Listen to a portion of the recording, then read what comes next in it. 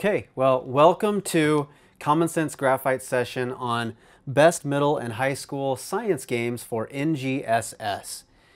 I'm going to go over several top tools today that you can find on www.graphite.org and more tools that can address NGSS as well. The three tools that we're specifically going to go over are Possible Worlds, the Radix Endeavor, and SimCityEDU, the Pollution Challenge. So let's get started. The first tool I want to talk about is Possible Worlds. It has entertaining and well-researched games that help correct scientific misconceptions. It's best for grades 4 through 12. It's free and it's across all platforms. So today I'm going to share on each tool, I'm going to share 3 use cases. The first use case for Possible Worlds is to introduce vocabulary. That's something that we have to do to provide students with a foundation to learn. And so with the module on photosynthesis, students are introduced to mini lessons, and they're asked to go through and find passwords. These passwords are really key vocabulary words. So as a teacher in 5th grade, and we're talking about photosynthesis, I might be able to assign at the hook of my lesson students to go on, initiate gameplay, and find 3 new passwords.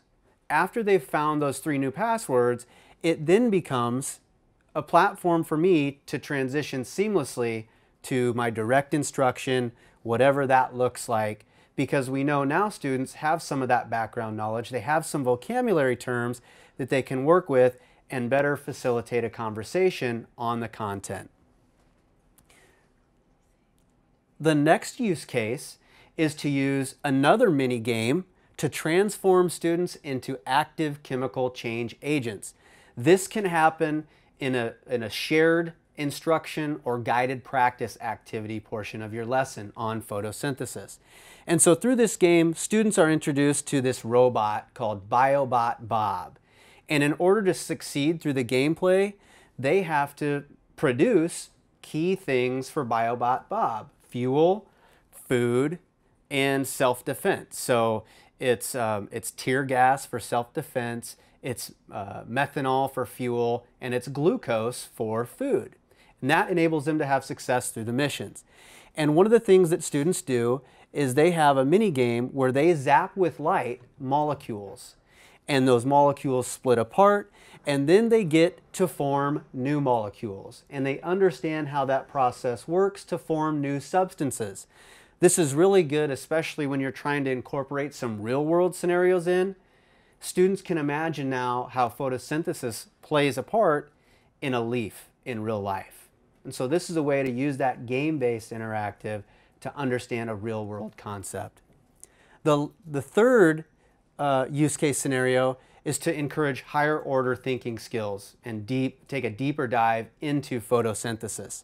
One of the great things with Possible Worlds, it comes with a supplementary suite of materials and resources.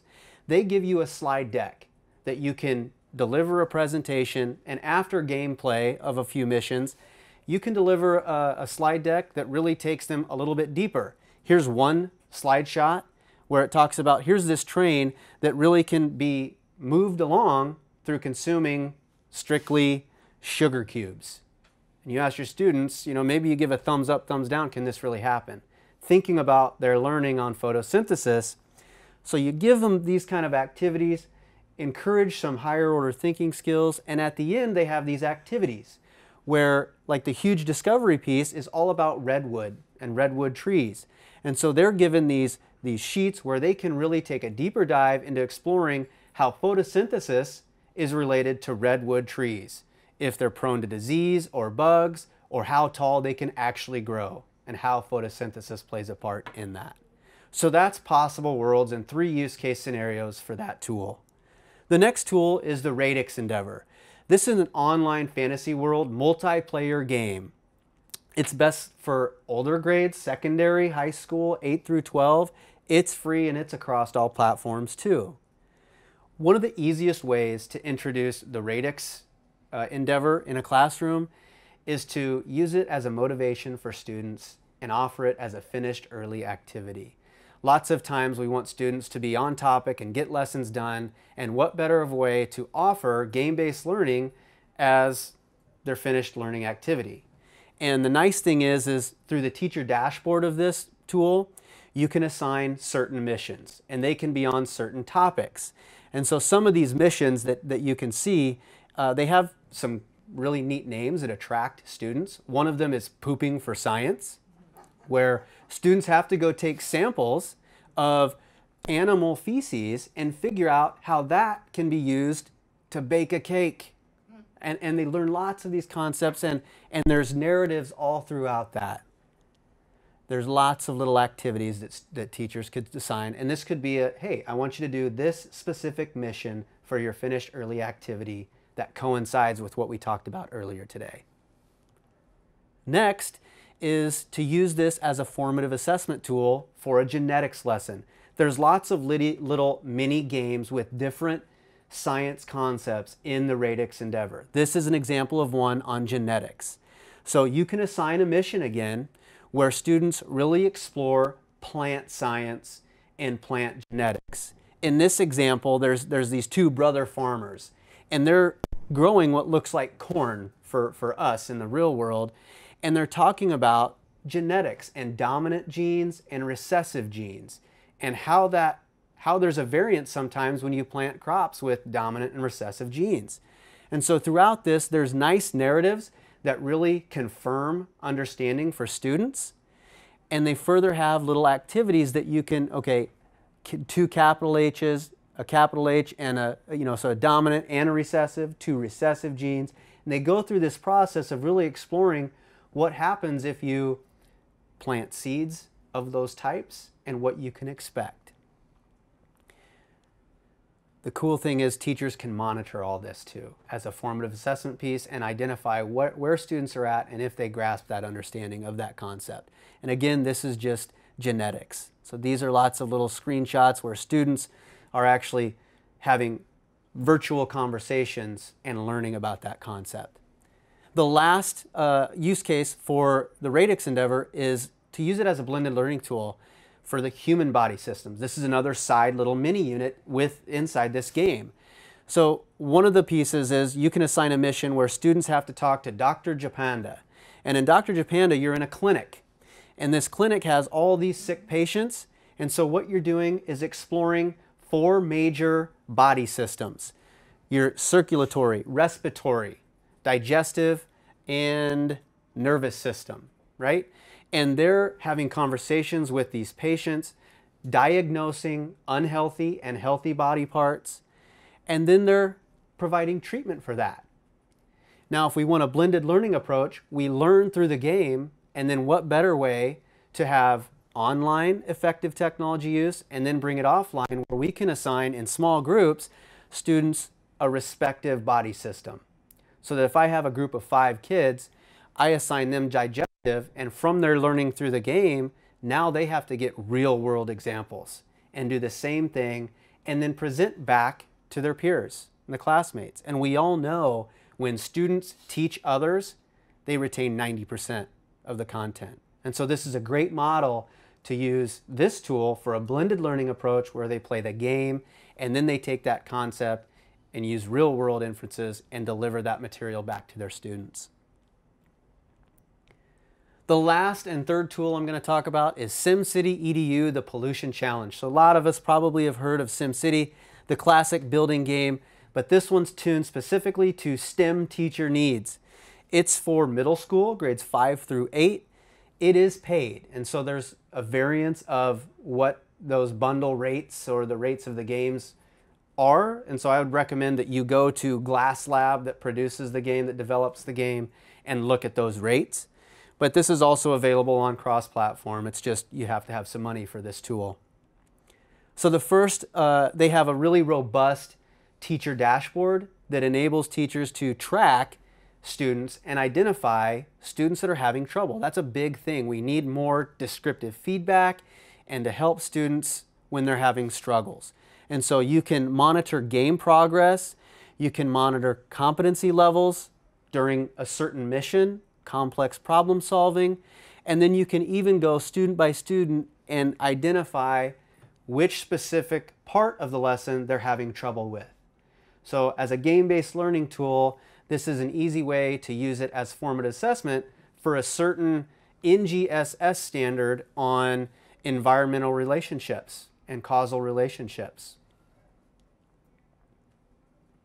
The next use case scenario for SimCityEDU is just to introduce game-based learning to students. Sometimes in science classes, it might be a challenge to introduce game-based learning to students. So it's nice to have a platform to do that. SimCityEDU isn't like the other SimCity games where it's kind of, it never ends. This has 4 specific modules, 4 specific lesson plans, so it can be a short period of time where you educators in the science classrooms can introduce a concept through game-based learning. They have missions that relate to school and how school can be impacted by different environmental systems relationships. And then they can talk about pollution problems and maybe how that can impact school attendance. So you get a little bit of a deeper thinking level with causal relationships and ecosystems and how those work together. Each module has a student-facing video, and sometimes for the students, but also the teachers that are yet to embrace game-based learning, it helps you adopt it much easier and it's easier to understand. So there's a video for each one, and then this is their gameplay where they can actually figure out if there's a coal plant, you know, independent versus dependent variables, air pollution and factories and plants, they can understand that complex thinking and realize that sometimes there's a give and take in ecosystems when you're trying to build and create and those types of things. Last, you can use, there's a really great, on each lesson plan for SimCity, they have kind of a closing activity that is perfect for shared instruction in your lesson plans, and specifically textual analysis. They have a closing and quick write prompts for each of the 4 modules. And so when we think about shared instruction, we know that effective technology use can really make the difference sometime for kids. And so pairing SimCityEDU and these closing activity writing prompts with a source like a blog, kid blog, or something else, we could have a really nice platform for students to exhibit textual analysis on these concepts. Furthermore, if you use some tools that have better functionality, they can have students actually poll. They can have students vote on the best student responses, their textual analysis responses. And then that can help drive a deeper level discussion in class for your students. So with that said, those are 3 tools that can help address NGSS standards in your science classrooms at the middle to secondary levels. And these tools are found on Common Sense Graphite. Graphite is a platform that really helps teachers do a couple things really well. One is discover tools. So any other science tools you need, you can go there. The second is it helps you evaluate those tools. You think about engagement. Are these tools engaging? You think about pedagogy. Is there actual learning going on? And then you think about support. What if I have a high gifted and talented learner in the front row and I've got a special ed student right next to that person? Is this tool going to meet the demands of both those learners? And obviously, is there support from the developer? So that's what we look at. And you can also have a platform to help you design these tech-rich lessons like these use cases within Graphite so that you know if you implement the Radix Endeavor, if you implement Possible Worlds or SimCity, you know exactly what you're getting and where that fits best in your lesson plan. Thank you.